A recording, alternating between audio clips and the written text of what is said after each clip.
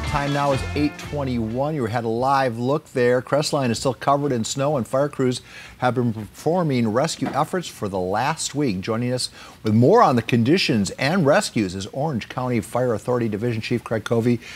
Mr. Covey, Chief Covey, where are you right now, sir? Good morning. I'm at the base camp in San Bernardino. And the situation there is?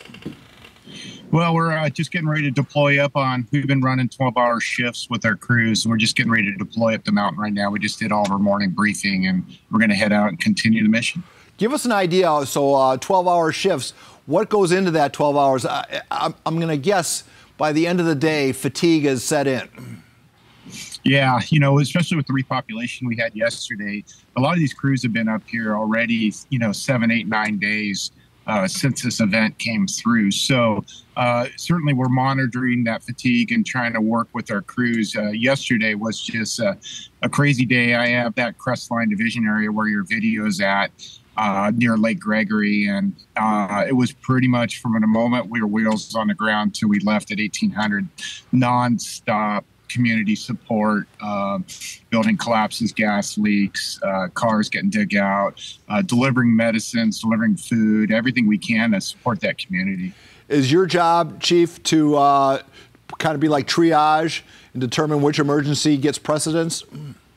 That's exactly right. And with the resources I have, kind of stack the calls and assign the proper units to it to go out and triage it. If we need to ramp it up to a bigger response, we do that, but just try to as quickly and react to what is given to us and at least get somebody there, a face for the community to work with, and then our crews will just work on the problem solving, what's needed to fix it. Let's talk timeline. At what point did this stop being, oh, snow is fun, this is cool, to what, and it transitioned into, oh boy, this is dangerous? When did that happen? Yeah, I think we're certainly at that dangerous level here. It's, you're talking to some of the locals up there. They've never seen an event like this.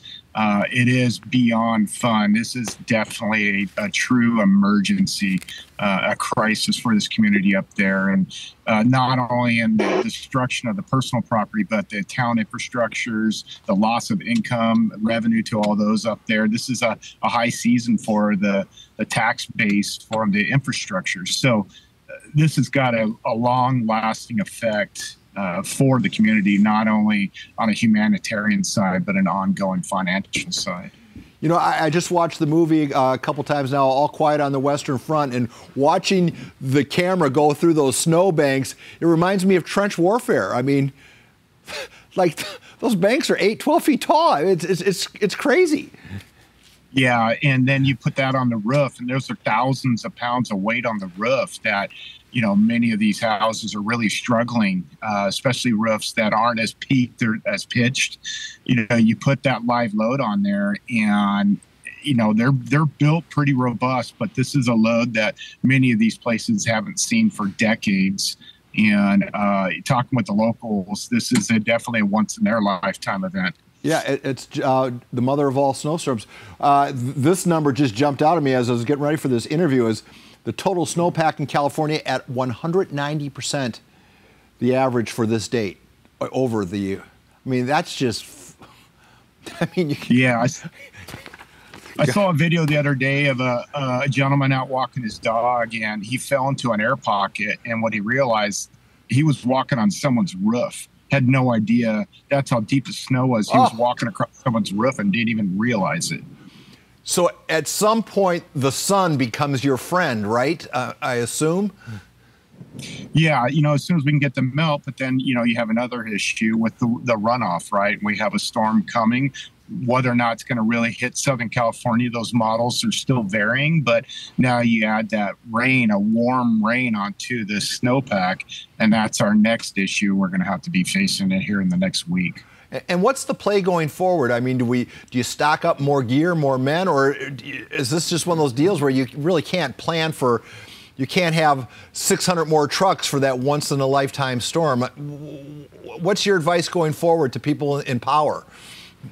Well, like we always say, is that, always plan for that 72-hour emergency kit. But you can see, really, it can quickly go into a week to 2 weeks. So you really, as individual need to be prepared for events like this. And as the government agencies around here, Public Works and the county departments, they're all ramping up readiness for this next storm event. And the runoff, making sure the culverts are getting cleared out, things like that as best they can. A lot of these things are clogged with snow and ice that, Public Works was expecting to take 2 and 3 weeks or more to get roadways clear, and they're crushing it. A lot of these roadways, the main arterials are cleared. A lot of the secondaries are cleared. We're gaining access. We're doing really well for the size of the event, but, the more Mother Nature cooperates, the better we'll be, that's for sure. Well, take solace in the fact that you and your cohorts are doing angels' work and you're saving lives. And just imagine the situation if you weren't there. And I think on behalf of everybody who either knows you or is going to know you in the coming hours, thank you, 1,000 thank yous for doing what you do. Yeah, the crews out there are really, really working hard, and the community has been very receptive and appreciative of that. That's what we're here for. That's what we, is our DNA. It's what we'd like to do. And I appreciate your comments, and I'll pass that along to the guys that are really working hard. Division Chief Craig Covey joining us before he goes back to work. Thank you so much, sir.